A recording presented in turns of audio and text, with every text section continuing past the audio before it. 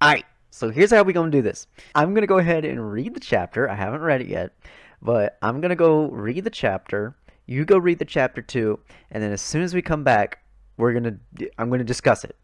But that's how we're gonna do this from now on. Because if you haven't watched the video explaining why every other video is gone, this is why. This is Yotsuba's chapter, part 2 of the last day of the festival. I'm expecting a kiss, but going into this, I'm expecting a kiss, of course. I don't know what else to expect. I don't know how this is gonna play out. So I will see y'all in a bit. Wow. Okay. So a lot to discuss here. Starting from the top, freaking that chick that came back into Futaro's life. She knew who Yotsuba was because he kept showing her the picture of it. He would not let her forget. He was never gonna forget that girl. He was never gonna forget the girl he thought was Rena. But the part that got me, okay, whenever she got to the part about who played her part in the play because she wasn't able to make it, I was not expecting it to be that chick from the friggin' track team. I was like, what? No way! Oh, that was such a great surprise. And then when everyone started coming together to make sure everything went out a hitch because Yotsuba helped everyone, and now they're like return the favor. I was crying. I was legitimately crying. I was like, oh my god. And then Futaro says, depend on me. I'm one of the people you've helped too. Futaro sort of, this went down differently than I thought it was. I thought it was going to go down as Futaro goes and sees her at the hospital and they have this moment, but no, she shows up on the staircase after he's been doing her part, and he doesn't know it's her. He just knows that that's Rena, and he's just like, oh yeah, that's totally Rena. He's like, man, you again? Shoo, girl, come back some other time. I ain't gonna deal with you right now. And that's not even a shock because Rena in the past has been awful to him. I'll be honest with you, that kiss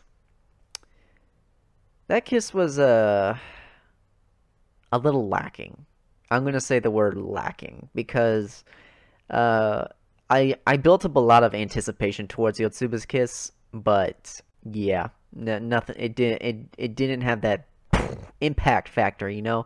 It needed impact, but the thing with Yotsuba's arc is that it had to be soft because she was overcoming the past. She had to let go of those memories, and if you looked at the manga, god, she is crying. She doesn't want to let go, but she has to, and she knows she won't be happy until she moves forward. And that's really the hardest part about this entire thing for her, is that Yotsuba in the end is just the most kind-hearted and selfless of all the quintuplets, and that is why I love her, and that is why she is number 3, right behind Miko and Nino.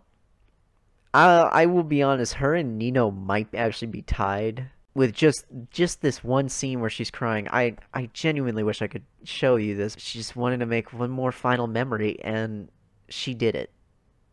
And she's tired of being weighed down by the past, and she finally admitted she didn't need him to know that she was Rena. He just needed to know that Rena was there and that Rena gave him the kiss. And that's the thing. Futaro doesn't know that it was, in fact, Yotsuba that gave him the kiss, which is a little bit hard to tell because, you know, his reaction to the kiss is a bit because you know when we're almost done, when we're done with Itsuki's arc, we're gonna go back and look at all the kisses, and he thought it was all just a dream. You know, he's like, oh my god, it's Rena, but it comes back to it, and you know, the final lines, you don't have to worry anymore, is just wow.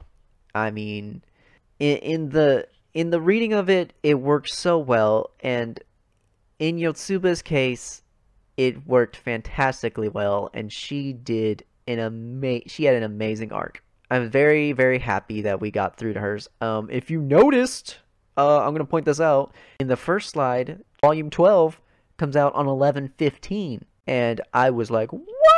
No way! And it's Futaro. Futaro is on the cover of the next volume. Oh, that's so exciting. I don't know why.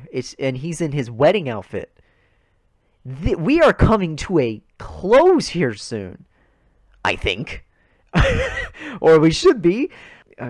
All we got is Itsuki left. With that, Yotsuba's arc of the last day of the festival is complete.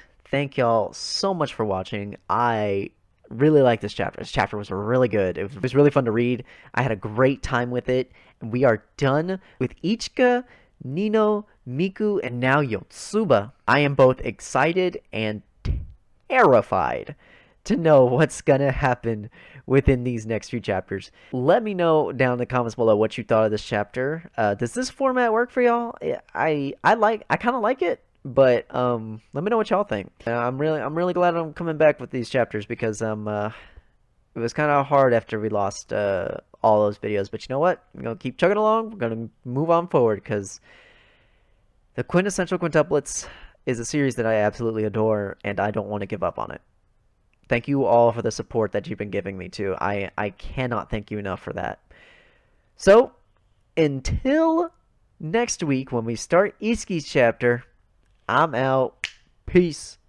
See ya. Yes, my master. Yes, my master. この私、幸福と知識を引き